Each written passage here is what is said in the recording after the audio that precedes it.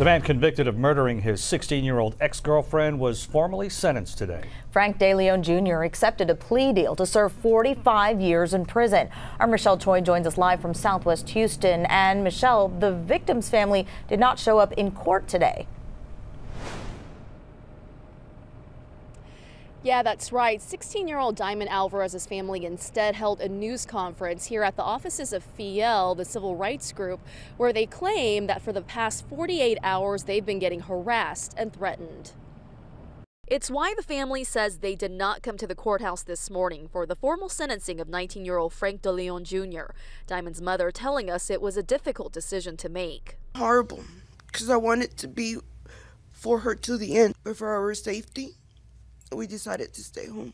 DeLeon's family, however, did attend, including his mom, who was banned from the courtroom after being part of the fight that ensued between DeLeon and Diamond Alvarez's family on Tuesday when DeLeon accepted a plea deal. That brawl led to some procedural changes in court today, the judge not allowing any video or audio recording. There were also at least 14 deputies surrounding the courtroom during the final phase of DeLeon's 45-year sentencing. Harris County DA Kim Ogg speaking to us after. The sentence reflects the brutality of this young man's crime, and it should be a deterrent to anyone else who lacks the impulse control. Prosecutors say DeLeon shot his 16-year-old ex-girlfriend more than 20 times near their Southwest Houston neighborhood park in January of 2022. That this case is a good example of the way things should work. It was resolved in under 2 years. That's almost a record here in Harris County in homicide cases. Diamond's family says they want to move forward. What I'm going through is not a life that I have to watch my back, that I can't go nowhere.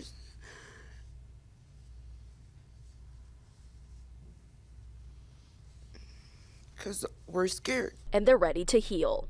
I just want peace. That's all I want.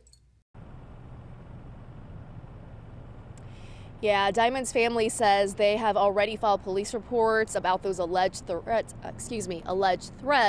and Houston police are now investigating. Back to you. Yeah, it's terrible to hear that the victim's family is potentially dealing with that on top of their loss. Michelle, thank you.